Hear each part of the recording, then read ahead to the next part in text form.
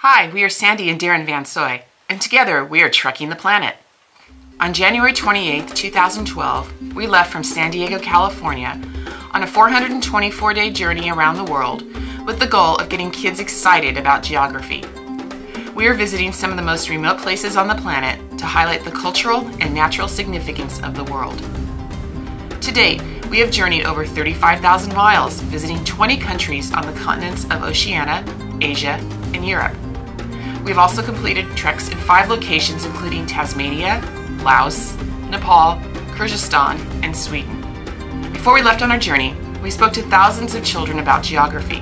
We continue to speak to classrooms while on the road, including those in America's Samoa, Thailand, Laos, Nepal, and Latvia. Before our trip is over, we plan to visit another 30 countries in Europe, Africa, and South America before returning home in March 2013.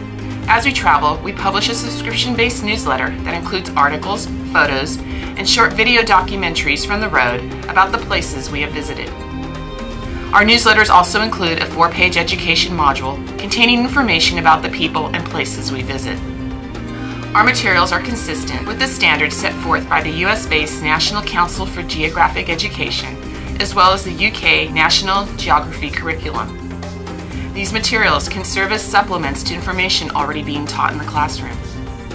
They can be a jumping-off point for classroom discussion or group projects that cover one or more of the places we will be visiting.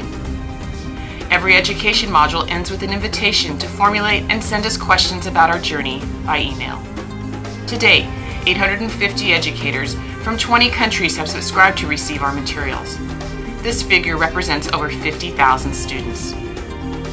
Non-educators are also welcome to subscribe as well.